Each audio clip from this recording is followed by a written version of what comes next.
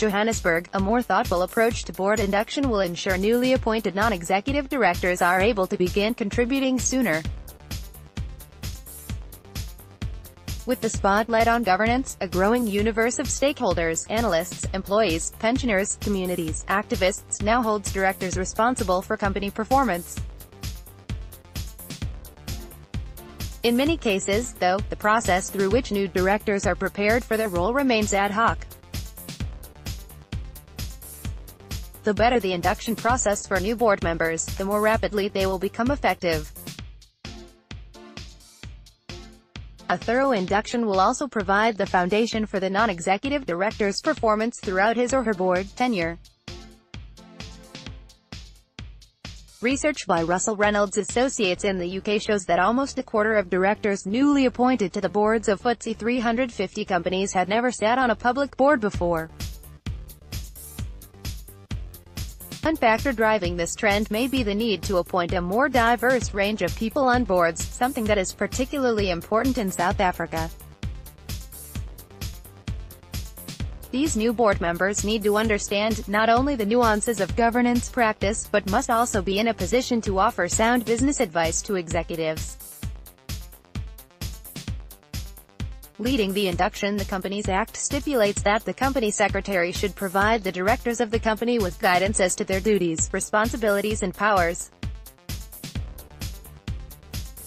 The King IV Report on Corporate Governance recommends that the governing body should ensure that incoming members are inducted to enable them to make the maximum contribution within the shortest time possible.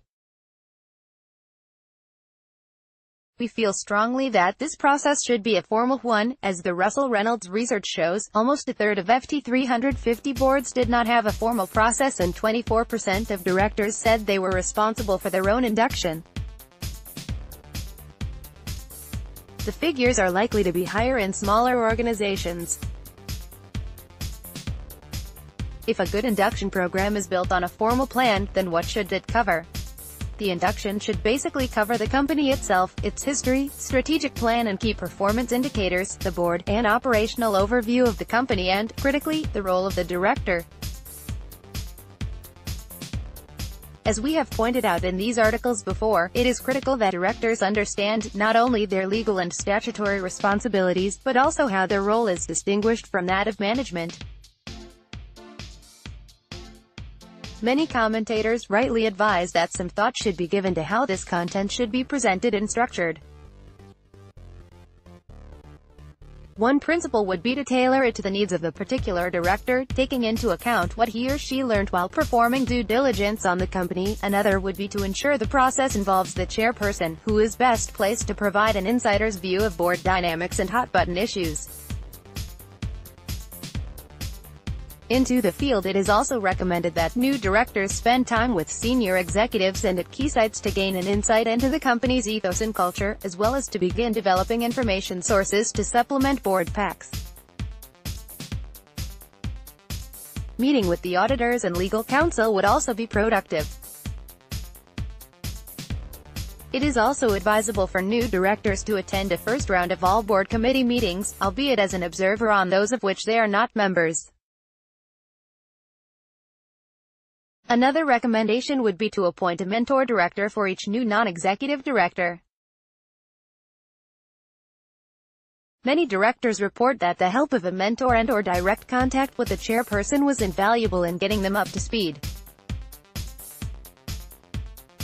Dr. Prior du Plessis to conclude, we should stress that these principles should be used to devise a formal induction process that is flexible enough to cater for the needs and experience of individual directors, and which best prepares them for their role. It should thus be aligned with the culture of both the board and the company itself, and the issues they face.